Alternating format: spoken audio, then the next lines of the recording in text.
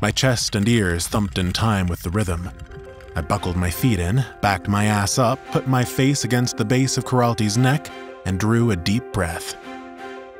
Anticipation built into an eye of the storm sensation, the feeling of being so excited, so wound up that your mind was empty and calm.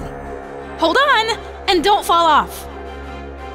Coralti wiggled to test her traction, and before I had time to reply, kicked out from the battlement and threw herself into the open sky. Anyone who has ever felt really good torque knows that roller coaster thrill. Your teeth step back in your head, your skull pounds, your guts feel like they got left a mile behind you on the road. You can't do anything but cry out with shock. It's arousing, it's addictive and unsettling and terrifying. It's a high so intense that you will always be chasing it, no matter what happens. Holy shit! We fell about 20 feet before Coralti gained lift. I howled with wild laughter as my stomach lifted up behind my eyes, then fell out through my asshole. Her wings pumped to either side of my knees, and all the blood in my body rushed down into my legs as she began to climb. When she leveled out, I slid back into the shallow scalloped seat of my saddle, and for a moment I regretted telling Mix that I didn't want restraining straps. Then she dropped a wingtip and rolled gently to one side, and my lizard brain screamed at me that this was it. I was dead. I was going to fly off and burst like a ripe tomato when I hit the ground. Coralti sensed my sudden terror. She straightened up so quickly that she nearly pitched me off. Hector, are you okay? What's the matter? Time had slowed, and for several seconds I couldn't reply. My eyes were watering from the ferocious wind as I stared out over the city. It was beautiful. Taltos glowed orange and charcoal from up here, bathed by the light of the setting sun. I'm fine.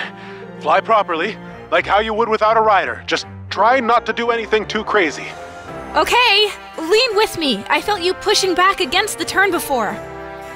She rolled to the left again, circling in and beating her wings to climb back up. My heart skipped a beat as the torque shifted back, then forward again. The muscles of Coralti's back surged under my hands and against my knees, and every time she lifted and dropped, I felt like I was going to fly off into the wind.